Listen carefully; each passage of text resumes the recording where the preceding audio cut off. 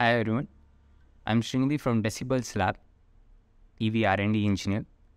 Today we're going to look up on cell balancing. So what is this particular cell balancing in lithium ion? And we might have heard this in the BMS, that's basically battery management system.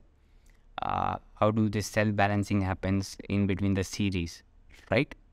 So the top of the slide or the screen, what you're seeing is a particular, I would say, a normal way of a battery getting charged and depleted from 15%. So basically, it starts charging.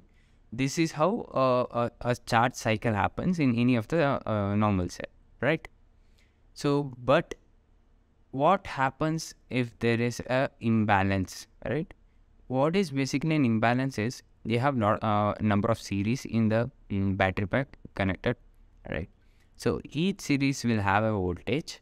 So these voltages when vary basically. For example, let us take an example on the screen. So you have 4 cells here connected. Let us consider that each cells are one series number 1, 2, 3, 4, right? According to whenever the overall battery pack is in balanced state, whenever it's discharging, it should deplete equally. For example, the one which you are seeing in the screen, it's not depleting equally. For example, the series number 2, 3 and 4 is depleting more comparative to the series number 1.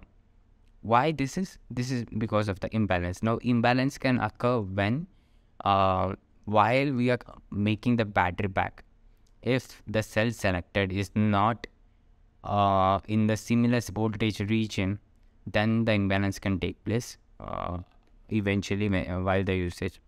Also, imbalance takes place after a certain number of cycles in the overall battery pack, right? So on the screen, you can see that there are 3 cells. Each one of them are in 4.15 volts. This is whenever they are in completely full charge state and full balanced. They are completely balanced state. So when you start after discharging it for a certain duration, for example, let me say of 1 year, you can see that each cell voltage has a difference.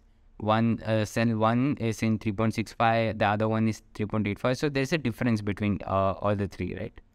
So when this happens, what our BMS will do, if it has a balancing function, after the balancing, basically it will bring all the voltages to the certain level, which will be make sure that they are in equal form.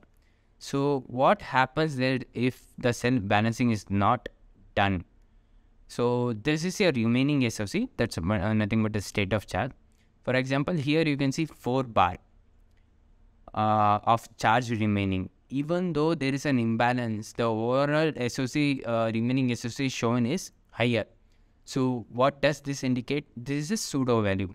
So for example, if this battery pack is in your vehicle, based on your pseudo value, you plan your trip for more than 100 kilometers based on the range which is showcasing. But in reality, what will happen? The overall capacity won't be to the extent what it's being shown to you. Basically, that's a pseudo value. So in order, if the back is balanced, you get the right value, you get the right capacity availability in the battery pack. Now, as I'm talking about balancing, let us look in more depth how this SOC varies if it is an imbalance. So on the right hand side, you can see SOC levels in ideal battery pack. You can see at each series they are in exactly same similar value. But in the left hand side, whenever it's in an imbalanced state, you can see the different overall series remaining capacity. So one will have higher, one will have lower. So this will impact to give a pseudo value on your overall remaining capacity. Until now, basically we looked upon importance of cell balancing. So I'll showcase you given one more example. What happens if we are not balanced and why do we have to balance? So there are 2 cells here basically. One is of 90, cell 1 with 90H available and other cell with 120H. So this gray part is wasted. They are both in imbalanced way, and the white part is invisible. So here you can see there is a difference in the capacity, right? One is around 60 H available, the other one is around 90 H available. So there is an imbalance. Once we start balancing them, after a prolonged time of balancing them, the overall usable capacity of the two series or the two cells will be equal. So this will give you a positive way or a plus point in order to use the battery pack in the right way, right? So when you talk about balancing, there are two forms.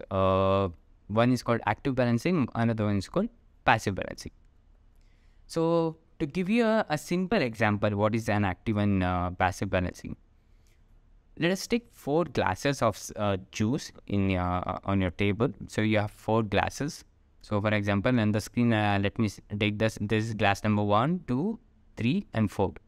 Or let me take an example of the bottom.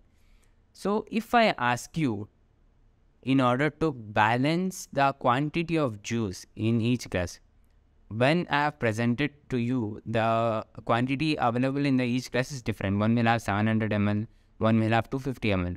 So if I give you an option, if I give you the a task of balancing each glass with the right quantity of juice, what are the options available at your set, right?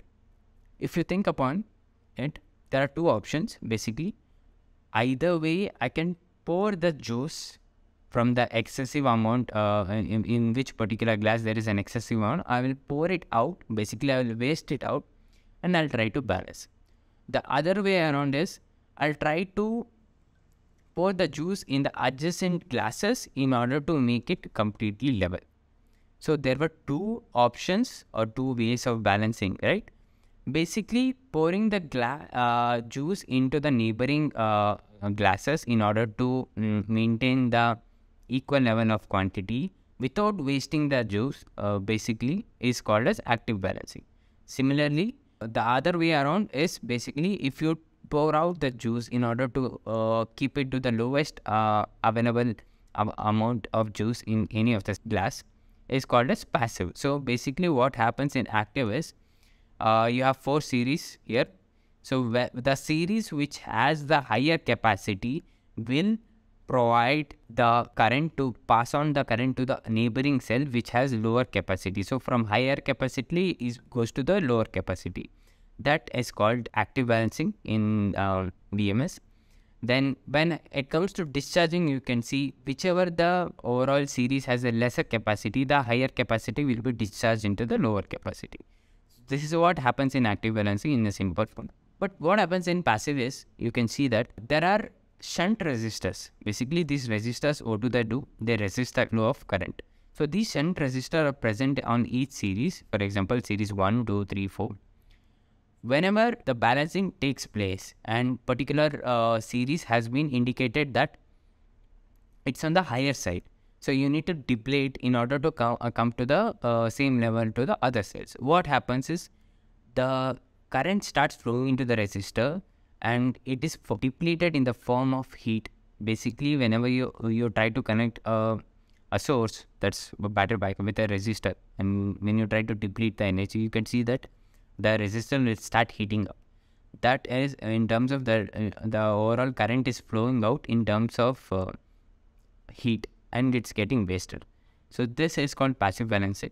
So the difference between active and passive is basically passive balancing is very easy because I would say there's no much of complication in order you just have to balance by pouring out the energy.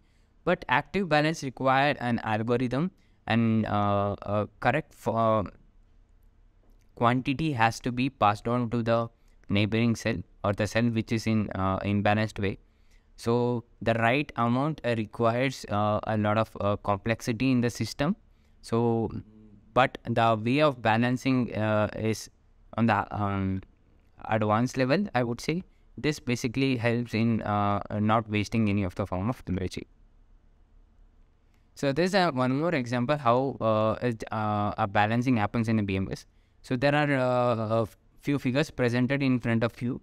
So for example, if you look at the series, you have 3.5, 4.1, 3.2. So they're basically in imbalanced way. So on the charger will connect via BMS, and via BMS it will be charging all these series, right? So once the overall voltage is attained, it will cut off. It will wait for the particular delay time. Once the overall voltage as a release value, for example, here is a 4 volts, the charger will start charging the battery pack once again. So by doing this cycle, it will balance the overall battery pack. At the end, you can see everything is balanced to 4.0 volts. So this happens in charging cycle. Similarly, it takes place in the discharging cycle also. For example, on the screen which you are seeing, when there is a load connected and there is an imbalance in it, you could see that once the certain under voltage is attained, it will cut off. You can see that the overall BMS will cut off. It will take a delay time. Again, once the under voltage value, the value has been gone up above the under voltage, then you could see that the BMS will reactivate the whole flow, right? Thank you for watching.